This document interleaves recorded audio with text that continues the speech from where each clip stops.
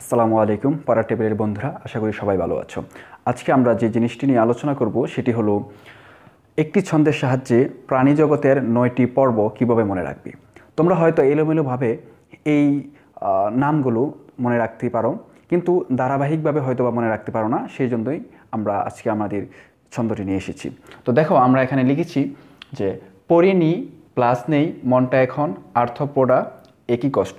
অর্থাৎ তুমি পড়াশোনা করোনি, এই জন্য হয়তো প্লাস পাওনি, এখন মনটা খুব খারাপ এবং এই জন্য তোমার মনে অনেক কষ্ট। ভাবভঙ্গিটা অনেকটা এরকম আর কি। তো আবারও বলি, পড়িনি প্লাস নেই মনটা এখন আর্থপ্রোডা একই কষ্ট। তো দেখতে পাচ্ছ আমাদের এই ছন্দটি। এখন আমরা এটাকে ব্যাখ্যা করব।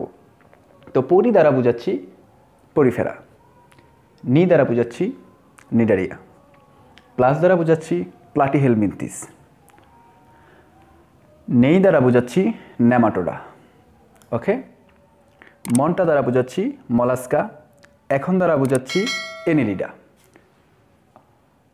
আর্থপ্রোডা দ্বারা বুঝাচ্ছি আর্থপ্রোডা, একই দ্বারা বুঝাচ্ছি একাইনোডার্মাটা, কষ্ট দ্বারা বুঝাচ্ছি কর্ডাটা। তো এই ছিল আমাদের সেই কাঙ্ক্ষিত ছন্দ।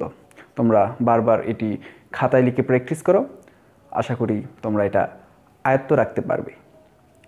তো বন্ধুরা, এই ছিল আমাদের আজকের এই আয়োজন। আশা করি তোমরা একটু হলেও উপকৃত হয়েছো। সবাই ভালো থাকো, সুস্থ থাকো, ভালো করে পড়াশোনা করো। আল্লাহ হাফেজ।